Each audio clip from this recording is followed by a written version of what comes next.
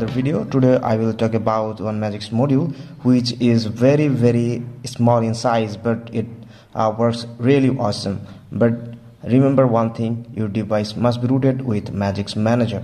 So I already rooted my device. Here you guys can see the Magisk. I'm using the stable version, and you guys can use the Magisk Delta version or any 25.2 whatever you have, or Magisk Canary. So go to module sections and of course install from storage and download the file, which is only 60 kilobyte. Just download the file from the given link in description, and then of course navigate to the folder and then select your file and let it be flash.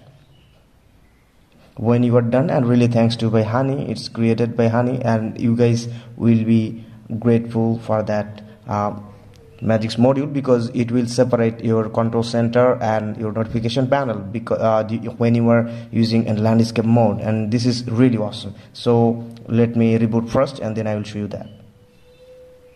So device already booted. Now let me show you the system, and which is, first of all let me check better QS is already installed or not. Yes, it is installed perfectly, and a simple system UI mode that enables split notification. It will split your notification like this. Let me show you. First of all, let me open it.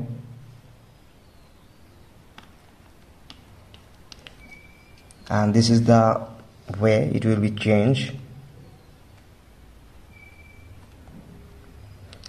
This is the way you guys can see.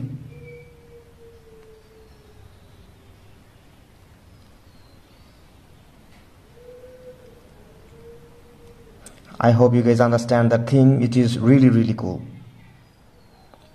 It will split your system UI, and system control center and the notification center will be different. So this is really cool. I hope it will help for gamers, and we will check the notifications frequently. So hope you guys understand the video. If you like my work, then do subscribe and hit the bell icon. So thank you for watching.